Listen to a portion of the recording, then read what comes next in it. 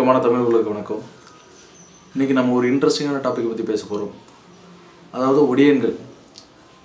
ஒடியன்கள் யார்? இந்த ஒடியன்கள் இவங்களுக்கு ஏன் இந்த பேர் வந்துச்சு, இவங்களோட வரலாறு என்ன, இதை பற்றி பேசுகிறது தான் இந்த பதிவு. இதில் ஒடியன்கள் பற்றி விஷயங்கள் சேகரிக்கணும்னு நினச்சப்போ ஒடியன்கள் பற்றி ஏற்கனவே சொல்லப்படுற வரலாறுன்னு ஒன்று இருக்குது.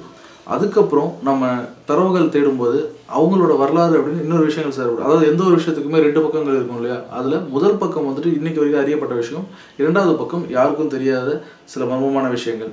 இப்போ முதல் பக்கத்தில் இருக்கிற ஏற்கனவே எல்லாருக்கும் தெரிஞ்ச ஒரு வரலாறை பற்றி பேசுகிறோம். முதல்ல யார் இந்த ஒடியன்கள்? அதாவது ஒடியன்கள் அப்படின்றவங்க ராத்திரி வேளையில் தன்னோட எதிரிகளை தாக்கி கொள்றவங்க. இவங்க நினச்ச உருவத்தை மாற்றிக்க முடியும். ஒரு எடுத்துக்காட்டுக்கு காளையாவோ மாடாவோ சிங்கமாவோ புலியாவோ இப்படி தங்களோட உருவங்களை மாற்றிக்கக்கூடிய வித்தைகள் தெரிஞ்சவங்க. அந்த வித்தைகள் பேர் தான் ஒடி அப்படின்ற மாதிரி சொல்கிறாங்க. இந்த ஒடி வித்தை தெரிஞ்சவங்க எல்லாருமே வந்துட்டு ஊருக்கு வெளிப்புறத்தில் வாழ்கிறதாகவும் ராத்திரி வேளைகளில் தன்னோட எதிரிகளை தாக்கி அழித்து அவங்க கொள்ளுவாங்க அப்படின்ற மாதிரியும் சொல்கிறாங்க. இந்த ஒடி அப்படின்ற வித்தை எப்படி வந்துச்சு அப்படின்னு கேட்டிங்கன்னா, உயர்ந்த ஜாதி மக்களாகிய, அதாவது இந்த கதை எங்கேருந்து ஆரம்பிக்குது அப்படின்னா, கேரள பகுதியில், கேரளாவோட வடப்பகுதிகளான மலப்புரா, பாலக்காடு, இந்த பகுதியிலேருந்து ஆரம்பிக்குது. இன்னமும் வந்துட்டு இந்த பகுதியில் பேசப்பட்டு வருகிற விஷயமாகவும், இன்னமும் இரவு வேளைகளில் மக்கள் வெளியே போகிற பயப்படுறதுக்கான விஷயமாகவும் இருக்குது.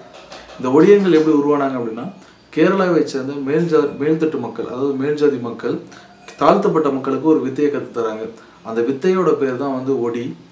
ஏன் அந்த வித்தையை அந்த மக்களுக்கு கற்றுத்தராங்க அப்படின்னா, அந்த உயர்ந்த ஜாதி மக்கள் அந்த தாழ்த்தப்பட்ட மக்களை வச்சு அவரோட கைக்குலியாக பயன்படுத்தி தங்களோட எதிரிகளையும் தாங்க அழிக்க நினைக்கிறவங்களையும் இவங்க மூலமாக அழிச்சுப்பாங்க, அவங்களோட பழியை தீர்த்துப்பாங்க அப்படின்றது தான் வரலாறு சொல்லப்படுது. ஏன் இந்த மேல்தட்டு மக்கள் அவங்க நேரடியாக அவங்கள தாக்க முடியாதா, அழிக்க முடியாதா, ஏன் இதை தாழ்த்தப்பட்ட ஒருத்தனுக்கு கற்றுக் கொடுத்து அதை செய்யணும் அப்படின்னா, இந்த ஒடின்ற வித்தையை கற்றுக்கிட்ட யாருமே வந்துட்டு அதிக நாட்கள் உயிர் வாழ முடியாது அப்படின்ற காரணத்தினால இந்த மேல்ஜாதி மக்கள் கீழ் தாழ்த்தப்பட்ட மக்களுக்கு கற்றுத்தராங்க. தன்னோட கைக்குலியாக பயன்படுத்தி தாழ்த்தப்பட்ட மக்களை வச்சு தன்னோட எதிரிகளை அழிக்கிறாங்க. இப்படி தான் சொல்லப்பட்டு வருது. இந்த ஒடி அப்படின்ற வித்தைக்கு என்ன செஞ்சு இந்த வித்தையை கற்றுக்கிறாங்க அப்படின்னு பார்த்தீங்கன்னா, அதுவும் வந்துட்டு ஒரு கொடூரமாக தான் சொல்லப்படுது. அதாவது பிறக்காத குழந்தை, ஒரு தாயோட கருவில் இருக்கிற குழந்தையில இருக்கிற ஒரு சில எண்ணெய் அப்படின்ற ஒரு விஷயத்துல இருந்தால் இந்த ஒடின்ற வித்தையை வந்து பண்ண முடியும், பிரயோகம் பண்ண முடியும் அப்படின்னு சொல்லி சொல்கிறாங்க. அதை எப்படி எடுக்கிறாங்க அப்படின்னா, இந்த ஒடி வித்தையை ஏற்கனவே கற்றுக்கிட்ட ஒடியன்கள் வந்துட்டு ஒரு சில மந்திரங்களை பிரயோகித்து அந்த ப்ரெக்னென்ட், அதாவது கர்ப்பமாக ஏற்கனவே கருத்து இருக்கிற ஒரு பெண்ணை கொண்டு அவங்களோட மெஸ்மரைஸ் பண்ணி அவங்களை கொண்டு வந்துடுவாங்க அப்படின்னும், அதுக்கப்புறம் அந்த பொண்ணு இரவு வேளையில் தனக்கே தெரியாமல் அந்த பொண்ணு நடந்து வந்துடும். அதுக்கப்புறம் அதோட வயிற்றை கிழித்து அந்த குழந்தையிலேருந்து அவங்களுக்கு தேவையான எண்ணெயை எடுத்துகிட்டு திரும்ப அந்த பொண்ணு தனக்கே தெரியாமல் வீட்டுக்கு போய் படுத்துடும், விடிஞ்சு காலையில் எழுந்து இறந்துடும் அப்படின்ற மாதிரி சொல்கிறாங்க. இந்த எண்ணெய், அந்த உருவாக்கப்படுற எண்ணெய் சில மூலிகைகளோடு சேர்த்து கலந்து அந்த மூலிகையோட எண்ணெயை காதோட பின்புறத்தில் வச்சுட்டா அவங்க நினச்ச உருவத்தை மாறலாம். எடுத்துக்காட்டுக்கு சிங்கமாவோ புலியாவோ மானாவோ இல்லை ஒரு பெரிய யானையாவோ மாறலாம் அப்படின்றது தான் இந்த ஒடியன்களோட தனிச்சிறப்பு அப்படி சொல்லப்படுது. ஆனால் இந்த மாதிரி மாறுற ஒடியன்கள்கிட்ட ஒரு சில குறைபாடுகள் இருக்குமா. அதாவது ஒரு மாடாக மாறின காளை மாடாக மாறுறாங்க அப்படின்னா 3 கொம்பு இருக்குமா. அதே மாதிரி ஒரு சிங்கமாக மாறுறாங்க அப்படின்னா வால் இருக்காதான். இந்த மாதிரி இவங்க இரவு நேரங்களில் தன்னோட எதிரிகள் கொஞ்சம் கூட எதிர்பார்க்காத போது தாக்கி இவங்களை அழிக்கிறது அப்படின்றது தான் இந்த சொல்லப்பட்ட வரலாறு.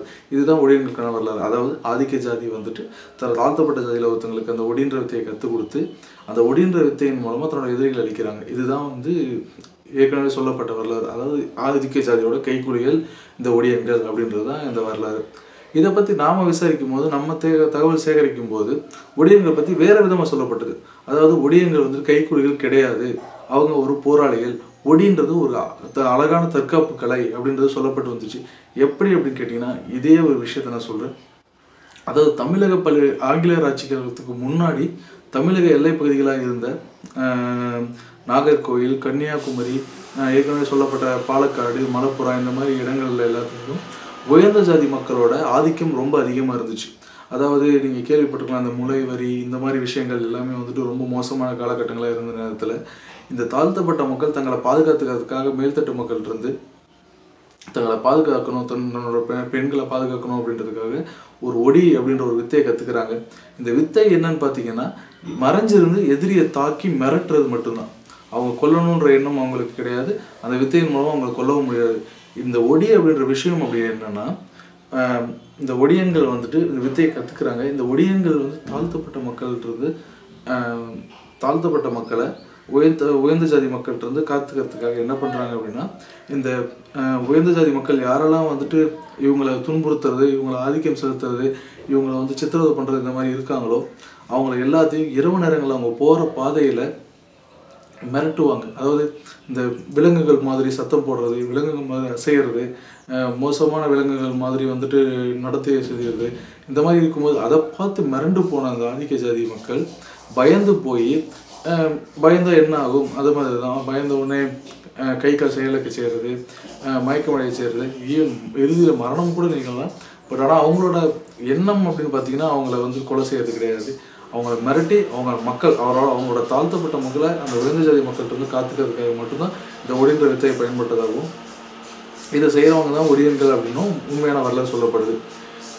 இது இப்போ நான் பேசணும் அப்படின்னு நினச்சது எதுக்காக அப்படின்னு கேட்டிங்கன்னா, இந்த ஒடியன் அப்படின்ற வரலாறு, இந்த ஒடின்ற வித்தை என்னன்னு கேட்டிங்கன்னா, இப்போது நீங்கள் நிறைய பக்கம் ட்ராகன், மங்கி அந்த மாதிரி நிறைய விஷயம் இருக்கு இல்லையா, அந்த மாதிரி ட்ராகன் மாதிரி, மங்கி மாதிரி, இந்த மாதிரி வந்துட்டு கலைகள் சண்டை போட கற்றுக்கிற மாதிரி இதுவும் ஒரு அற்புதமான கலை.